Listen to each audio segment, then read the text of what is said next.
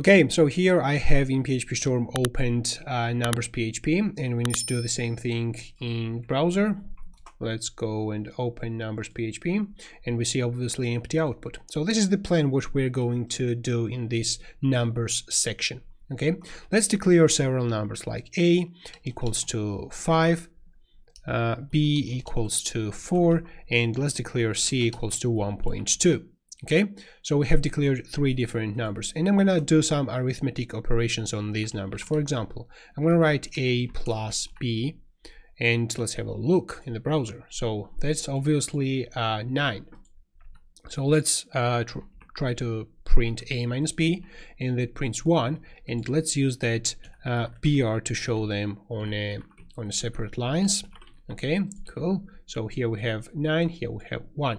Obviously we can like chain several math operations like a minus b that multiplied on 10, and that's like divided by c, for example. Okay, that will give us some number, and that's it. Okay, so if we put this a minus b in the parentheses, we know that first a minus b will be evaluated, and that then will be multiplied on 10 and divided by c. Okay, and that will give us different result, and here it is.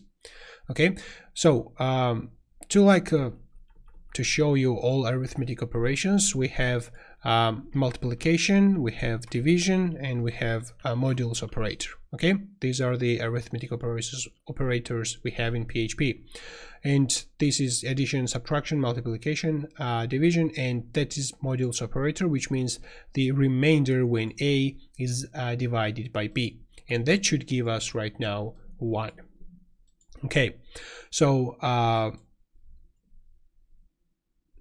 okay, let's talk about assignment with math operators, which basically, so let me copy this. I think it will be easier. So I'm going to copy and show this to you immediately. Okay, let's comment these arithmetic operators. So I have 2 statements on a single line. The first one is like it's explained in the following way. Take the b's value, add it to the a, and save the result back inside a, and that changes the value of the a, and a was like a 5 initially, then we are adding b inside the a, and finally a should be 9. And if we comment the other code, we see that a is 9. The a's value was actually changed, and we're printing a right here. The other operators work in the same way. So this will like on a, b will be subtracted on a, and the result will be saved back inside the a. So if you are familiar with other programming languages, that assignment with math operators, I think this is really familiar for you. If not, just observe this. So this one is explained like b is multiplied on a, and the result is saved back inside the a. So if we comment other codes and just leave the multiplication, that will change the a into 20. Okay, and that's it.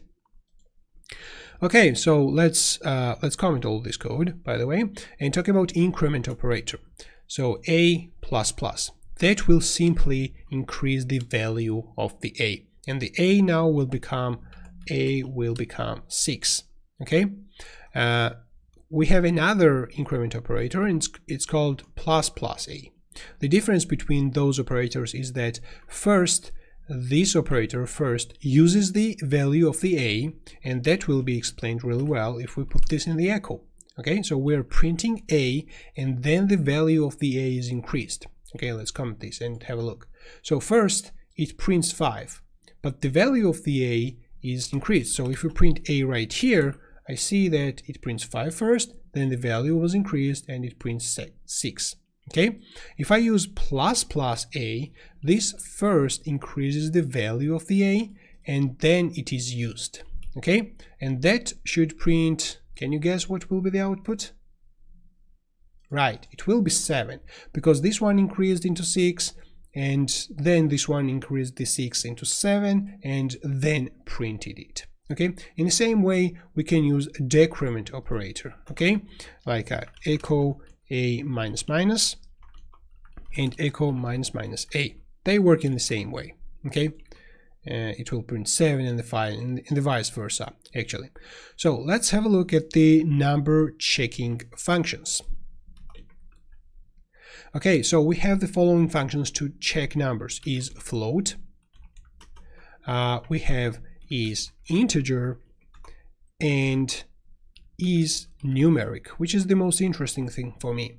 So is float accepts basically all of them except some value and returns true or false whether the particular value satisfies the requirement of the function. Let's call it like this. So if I give right here 4, so this returns, let's put this in the var dump. Okay, so var dump,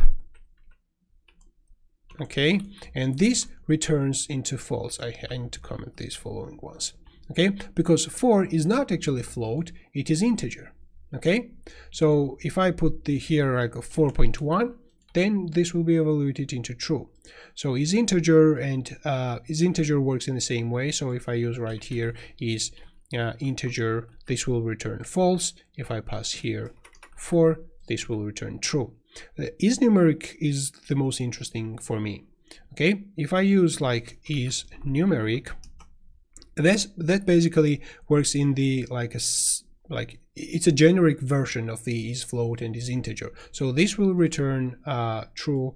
4.3 will return true. But if we give here like string, like a 5.6 for example, this will unwrap the string and check if it's a numeric value inside the string, and that will also return true. However, if we add some other value like a g for example right here, this will return false. Okay, I hope that makes sense. Okay, let's comment and talk about conversions. So I'm going to show you, I'm going to copy some code, okay, just one variable, and here I'm going to show you how we can convert that variable into float, okay, like float variable, or let's call it like number. Okay, so I'm going to use parentheses, and inside the parentheses I write the type of the type I want to convert my str number into. Okay, str number, and that we can print this using for dump number. Okay, so this str number will be converted into float and printed. And let's have a look. It's float, it's 12.34. If we convert this into integer, that will just strip this 34, and it will be integer 12. Okay, so we can like convert this into Boolean. That's called also typecasting. So that's typecasting, and we're converting this into Boolean, and that is evaluated into true. So if we however have here like empty string, when empty string is converted into Boolean, that will be evaluated into false. The null will also be evaluated into false.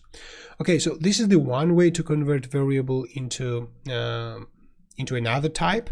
We have also float val, which is a function and accepts this number and returns float, just like this. We have also int val, we have like bool val, and the same basically functions as we can use inside typecasting. So previously only functions existed about like converting from one type into another, but now we have the typecasting, which I think is more like a convenient way. Okay, and that works fine. Okay, so let's talk about number functions. So I'm going to quickly copy a code and just follow that code and explain what I'm doing right here. Okay, so here I'm printing just string, the function name in the parentheses, that's just string, and I'm concatenating it with the function result, and finally I'm concatenating it with line break. Okay, so I'm using several number functions, and let's have a look in the browser. Let's comment this code.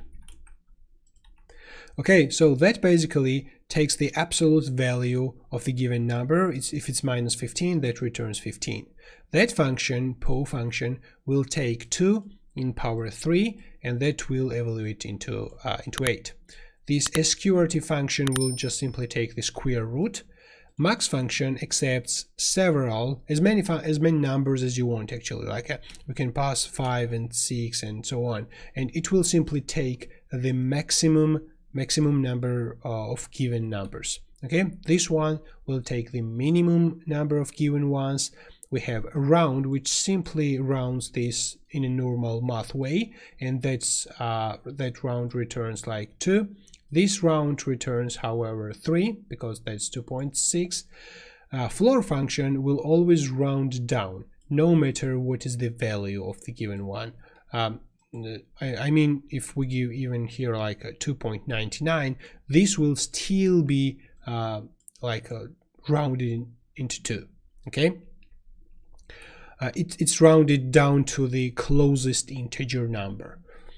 However, the sale works oppositely, so it will round this number to the smallest integer number which is greater than this value. Okay, and the smallest integer number which is greater than this value is obviously 3.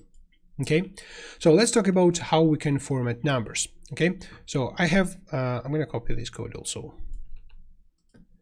Okay, so here I have a pretty large number, and this is my number, and I'm using number format function.